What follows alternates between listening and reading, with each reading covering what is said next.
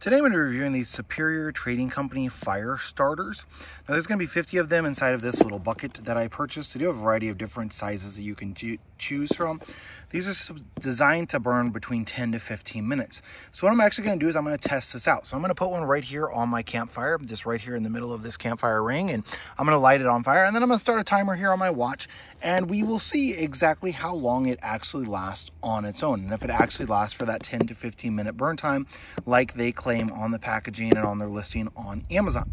So when you first open it up, it will have some tape on it, so I just cut through the tape. There's a little piece of plastic here that you'll just have to break, so I went ahead and did that just to make it easier to get to the lid. And this is what it's going to look like inside, and again, there's going to be 50 of these. So I'm going to go ahead and light one and then start a timer. I've actually got an electric lighter here. I'm going to see if that'll work. I'm going to put one right side up here in the center, assuming it works. And I'm also going to put one upside down on the opposite side. See if that changes it, like if it needs to be up, right side up or something like that to get the right timing out of it. So let me go ahead and try it here with the electric lighter, see if I'm able to get it lit. And looks like it. Just going to kind of set it right there. You can see it starting to burn and smoke. I'm going to take this one, and again, using the electric lighter here, just kind of doing it right there on top.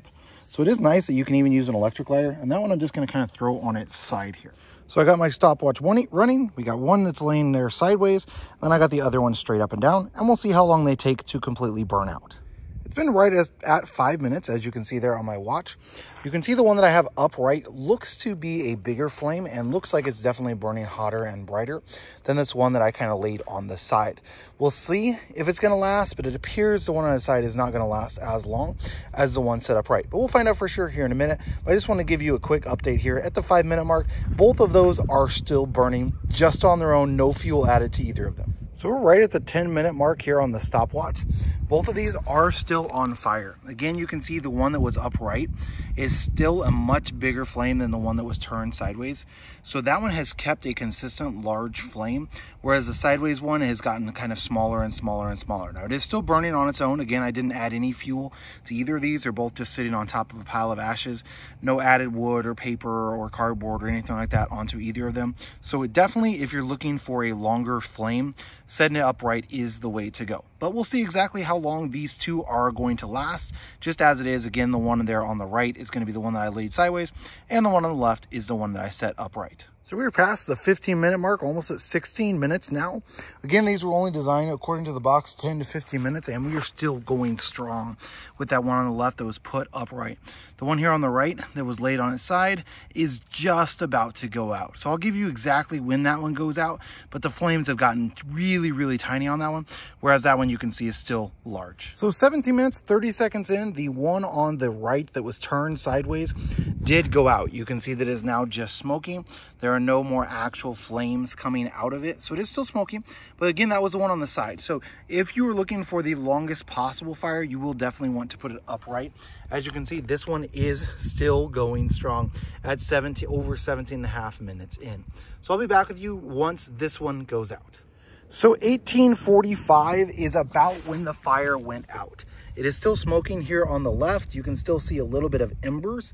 So you could truthfully still use this to light a fire with, because there's still smoke coming out of it. So there still are some embers there, but there's no more flame coming up. So 18:45 or around 18 minutes is how long you can expect this to last.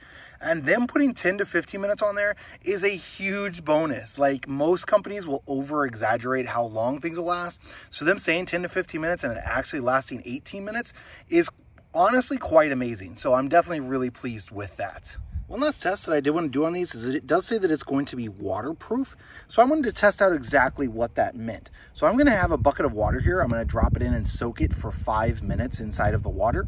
And then I'm going to see if it is actually waterproof or not. So I'm starting a timer for 5 minutes here. This is a bucket full of water that I'm just going to drop it in, and it does kind of float. So that's actually really nice. So I feel like that's a really good bonus, is that it's designed to float. So if you drop it in like a lake or a river or something, that just continually floats up to the top. So that is nice. I am just going to leave it in here for 5 minutes. I'm going to get it really, really soaked. And then I want to do a time test. One, I'm going to see if it lights after being like left in water for a while. But then I'm also going to test out whether it will last as long once it, assuming it gets lit, as one that was dry. One other thing I did want to test was if it's fully submerged, if that makes a difference as well. So I'm going to take this piece of wood and I'm going to kind of lay it on top of here, or at least I'm going to try and get it to go down to the bottom of the water here. And let me see if I can do that. And kind of.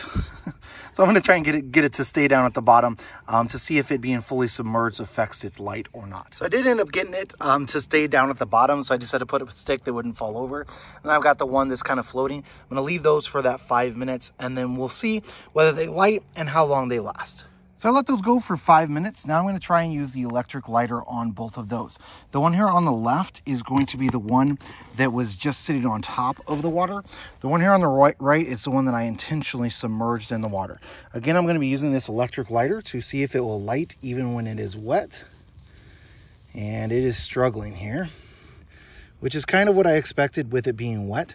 So waterproof does not necessarily mean it will light when it's wet, even with this electric lighter, but I'm assuming that it means that they will still light once it dries out a little bit. So I'm going to give them a little bit of time here to dry out, and then we'll see how they light.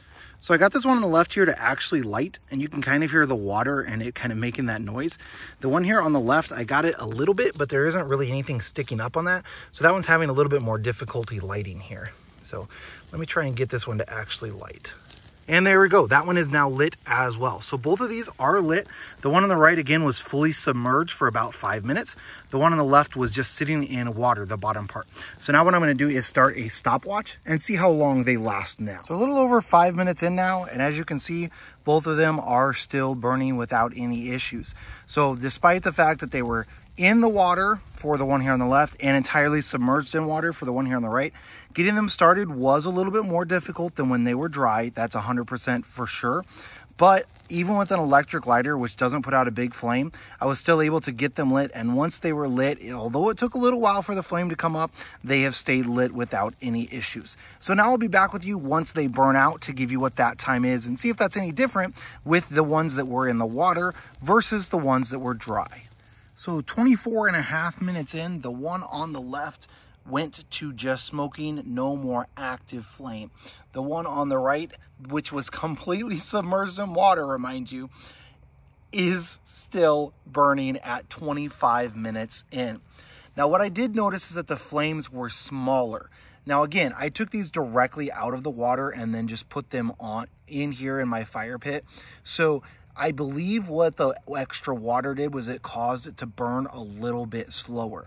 So once you get it lit, it will stay lit, even if it's been recently submerged in water, and truthfully, you'd have to like do it on purpose to submerge it in water. Like if you threw the whole bin into the water or something, because otherwise they do float. Like I had a difficulty getting that one to go into and stay submerged in the water. So looks like that one's about to go out 25.5 minutes in on that one that was in the water and submerged in the water. And yep, there, the flame is about to go out on that one there. So overall, the waterproof on these things is absolutely amazing. They work amazing. They stay lit for way longer than what the manufacturer says. So definitely a great product.